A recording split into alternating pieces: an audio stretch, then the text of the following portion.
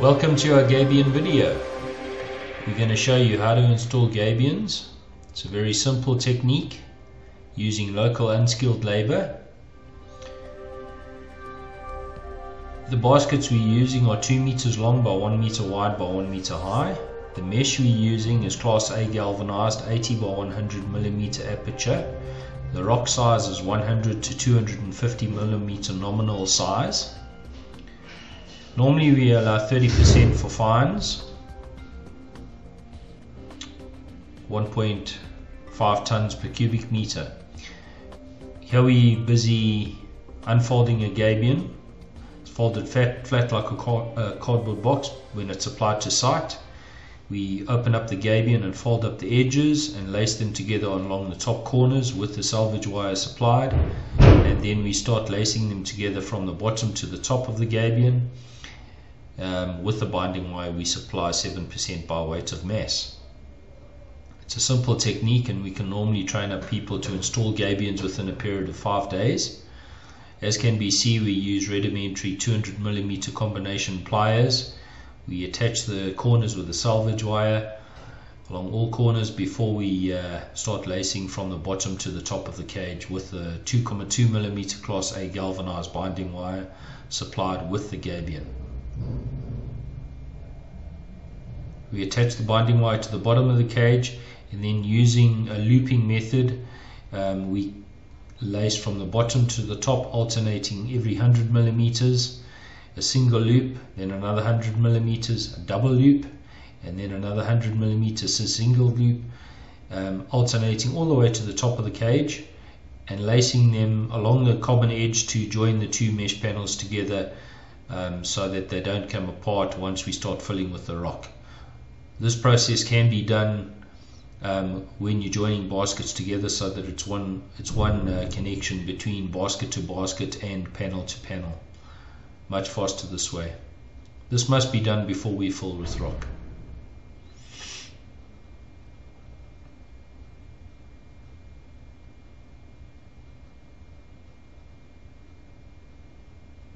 Normally we allow 1 man per cubic meter per day, but on most sites where the rock is supplied close to the job, we can achieve 2 to 3 cubic meters per man per day.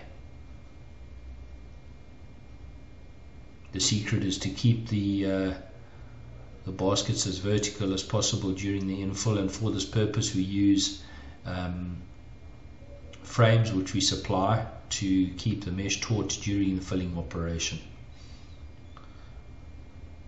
All the lacing must be done tight to ensure that rock does not come adrift out of the cage.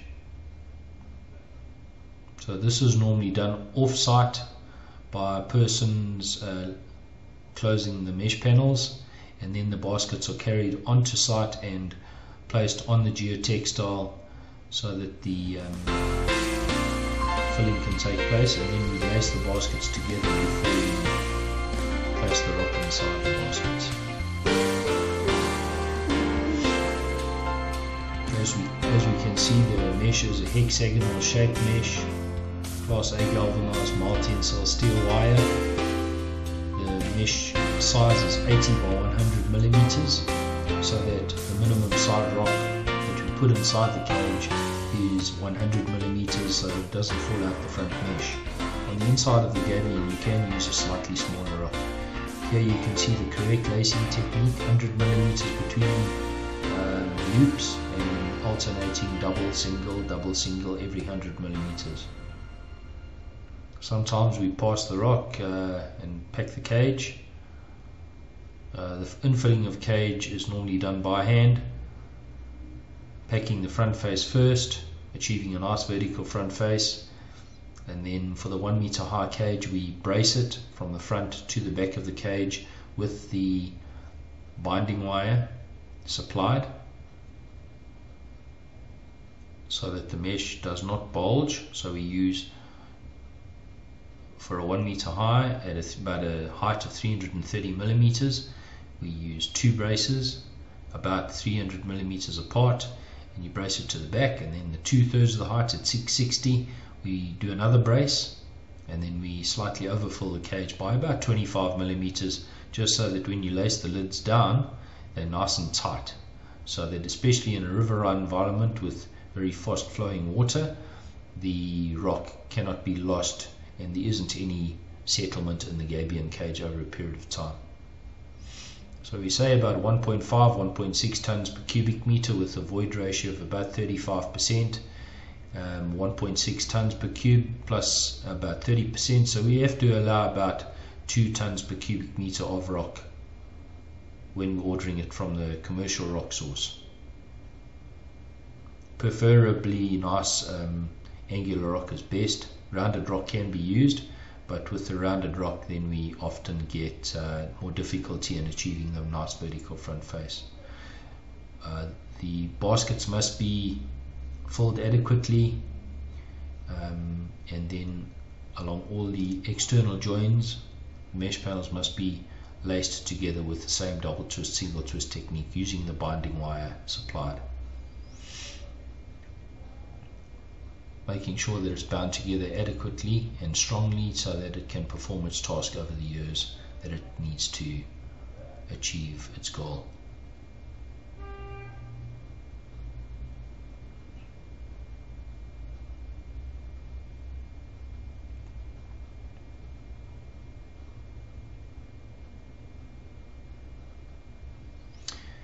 The wire that we're lacing together along the top edge is called the salvage wire, which is for the Gabion. It's a 3.4 millimeter wire diameter, so it's slightly thicker than the mesh wire. And the Gabion, the mesh wire is 2.7 millimeter.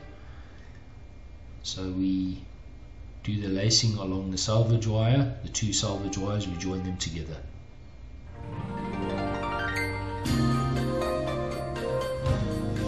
Making sure that when we're closing the lids down, they come together snugly, and we also lace down the mesh onto the top of the diaphragm so that there's no movement of mesh. Sometimes we need to use crowbars to close the lids properly. We do supply these, and we use them in tandem, 2 at a time, to close the lids properly, making sure that the baskets are slightly overfilled so that when the mesh is tied down, it's nice and tight. Use the same lacing technique on the top of the diaphragms, 100mm part, single twist, double twist, using the binding wire supplied. We do supply bracing rods instead of using the binding wire to do the bracing of the cages. Kindly contact us for further information on this, which makes the bracing task much quicker. Thank you very much.